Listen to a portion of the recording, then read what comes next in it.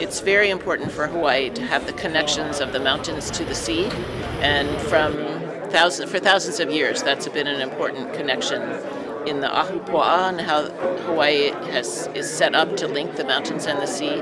And the transit line is going to break that link because you will no longer be able to see down the streets right now. Most of our major streets are running Mauka Makai, and as the transit passes along the water, it will block the view.